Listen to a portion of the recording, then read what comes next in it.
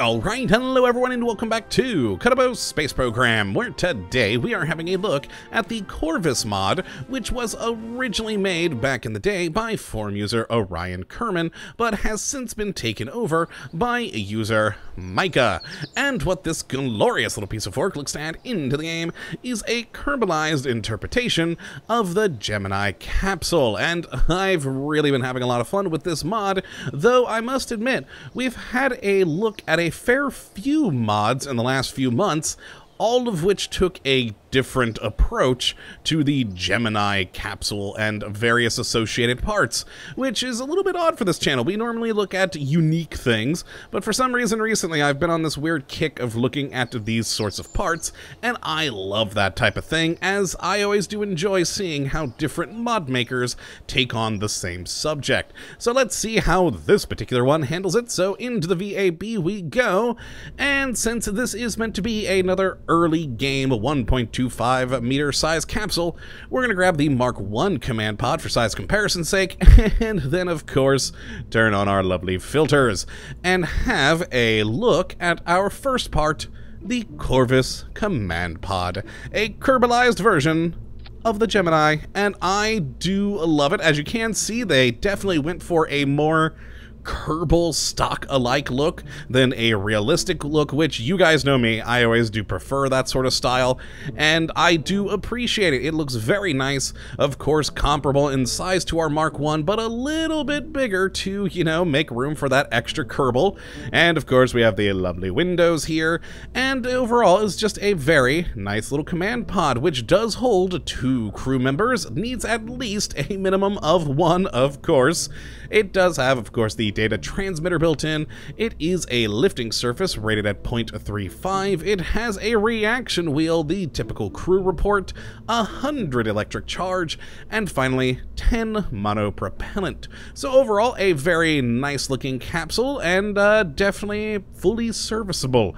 So let's then head down to the next category, which is fuel tanks, where we will see our Corvus supply tank, which, if we do just pop down here at the bottom, is a fun little tank that's a little bit interesting, as not only does it hold 200 monopropellant, but it's also a generator, and will use 1.8 monopropellant to create 0.5 electric charge per second.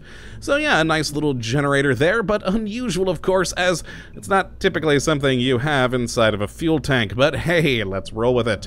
The next thing we have is in engines, which is the O20 Orbital Attitude System, which, if we just place down here on the bottom, is a very cool part. I do love the design of this thing, and it's also quite unique, as it's not just an engine producing a maximum of 30 kilonewtons of thrust in vacuum using monopropellant only at a rate of 3 roughly per second, but it also is an RCS system and has built-in RCS thrusters right there, right there, right there, and of course right there. So you do get full attitude control with this thing, as well as a fun engine to deorbit your craft with, and it's actually surprisingly powerful and will deorbit this capsule very, very nicely. Now, next up we have is down here in coupling, where we do have the Corvus decoupler to separate the command pod from the fuel tank, or of course our engine and fuel tank from the rest of our rocket, and could be used for really any ship, as it is in the 1.25 meter size, which is always quite nice. We then have nothing else until we get down here to thermal, where we have the Corvus heat shield, which of course is meant to go on the bottom of the capsule there, but let's just throw it right there. A beautiful heat shield to protect your ship during a re-entry. Very nice ablator, also a lifting surface with again 0.35, similarly to the capsule itself, and is also a separator with ejection force of 100. And it's very nice, though I always forget to separate it. It's just something I don't think about. You re-enter and you just land with everything.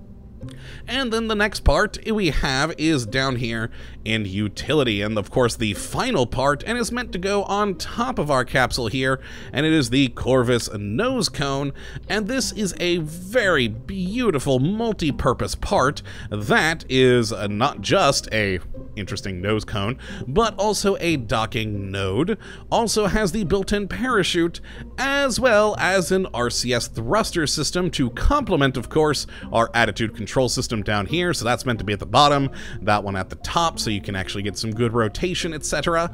And finally has a 30 monopropellant of its own. All very cool and very nice, and what's really fun on it is, see this little red part right here? That is actually where the parachute does come out of, so it's safely in there right now, but then of course on re-entry that will pop off and the parachute will deploy. So it's a very nice multi-purpose part, unlike some of the other sort of Gemini parts packs we've encountered, where the nose cone was made of multiple parts. You'd have a nose cone with the RCS, one with the docking node, and one with the parachute. This one is an all-in-one, which I definitely do enjoy.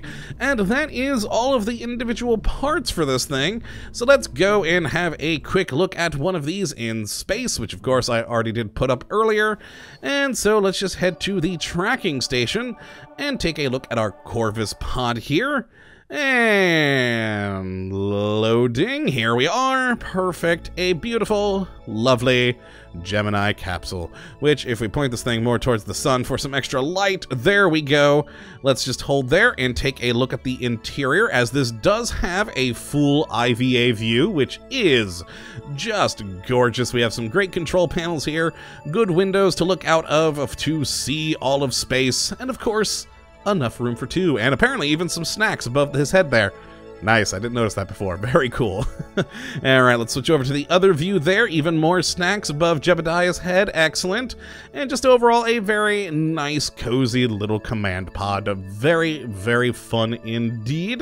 And perfect for any early game, really. It may give you a bit more options than the standard Mark I, having 2 personnel up here. You could say load it up with just a single pilot and use it as a rescue to pick up someone else.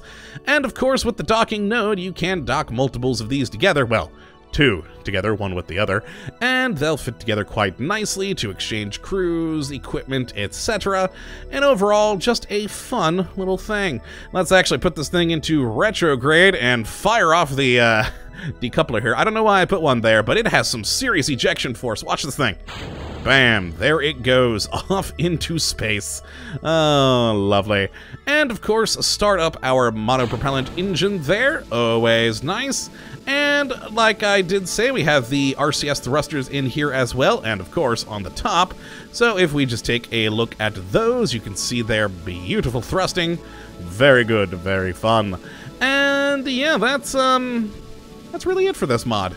Very fun, lovely little pack of parts, great for any early game situations, and is just a cool interpretation and version of the Gemini brought into Kerbal Space Program. And so if you would like to take a look at these parts yourself, you can take a look at the link in the description as usual. And I would definitely say to give it a go. It is a lovely little set of parts. Very nicely made, very nicely modeled, very nicely textured, very well put together. Overall, just a fun little mod. But yeah, that is going to be it. Oh my, actually quite short for one of our videos. You know what, I actually may let us re-enter the atmosphere. You guys always want to see these things re-enter the atmosphere, and I usually say no because, well, if you've seen one pod enter the atmosphere, you've seen them all, frankly. But what the heck, we'll show off the parachute of this thing, and, well, we are already well on our way. We've lost all the monopropellant. Be gone, service tank! And, of course, fast forward until we hit the atmosphere. There we go. And then, of course, 4X. So we can get through this a little bit more quickly, and of course, get through the hottest part, which we will make it through quite safely with our lovely heat shield there. Excellent. And nicely through. Very good. Alright, and we are just Falling faster and faster and faster. Probably time to release the parachute. There we go. And as you can see, fairly standard parachute as per usual, though I do like, as I did say, that bit that comes off the side that launches off the parachute.